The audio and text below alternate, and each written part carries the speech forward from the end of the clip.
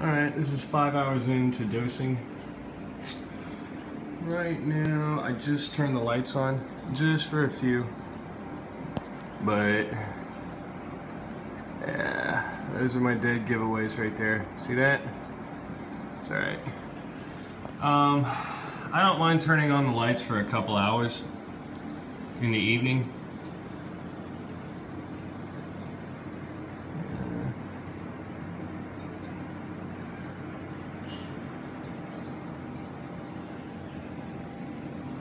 Kind of look over here.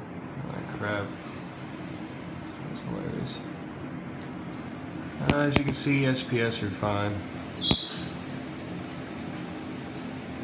The polyps are out.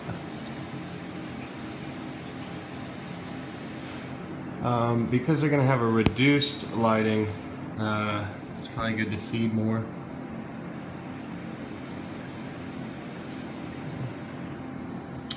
You can tell, look at my zoas closed up. Bird's nest doesn't look too bad. Duncan, closed up, irritated as hell.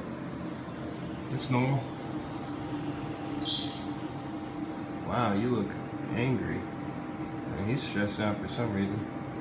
It's probably because I just turned on the lights. Wow, you are stressed out. I'll just give him a few. Maybe feed him. And that pearlberry was covered with, on the tip, with some dinos. Red Planet. Glow stick. Hyperberry.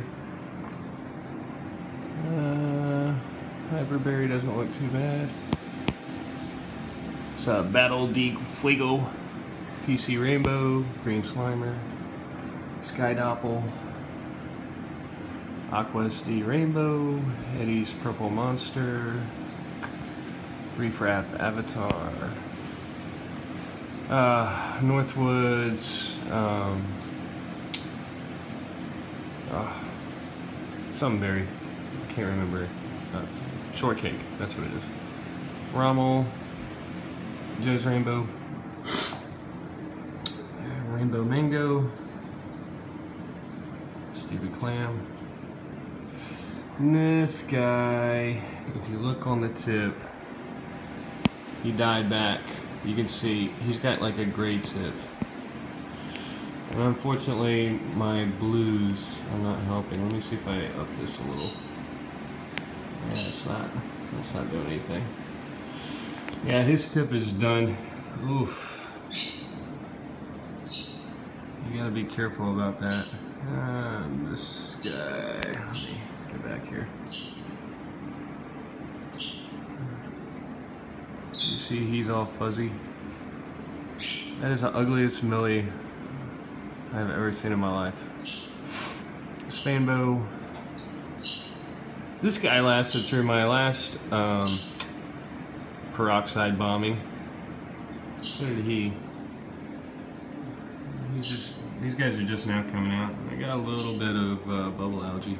But anyways, let's see.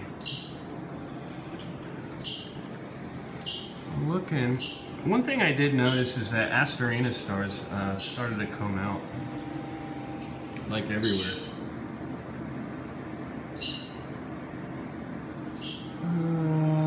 Cranberry. Oh, decided to chill out. I'll feed you in a minute. Yeah, I got Asterina stars here.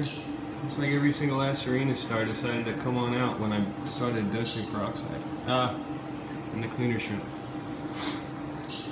This guy's the one you gotta look out for. If he dies, you're dead.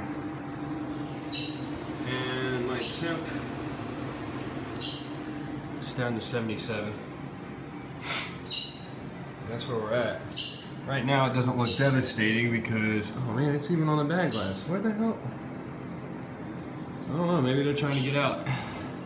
Oh well. So right now nothing looks too bad.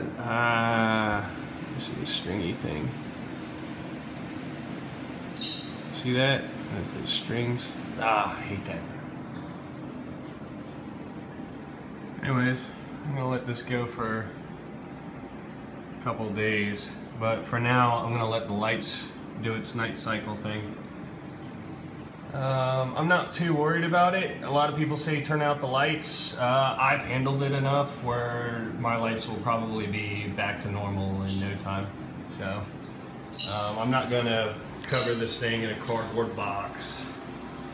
In fact, I'm gonna document this. This is gonna be highly experimental, but I'm going to turn on my lights. The first day I wanted to turn the lights off because I wanted the peroxide to catch up and kill what dinos it could before I had the lights on. So now that I think that the peroxide is caught up and it's doing its job, I mean, these guys have been closed all the time. He's trying to come back out. I'm going to let the lights go how they usually go, with the understanding that tonight it's going to be dosing all night. So in the morning I should be able to keep everything going just as usual, but I'm going to have the peroxide on for at least a month or two. We'll see how it works tomorrow with the experiment.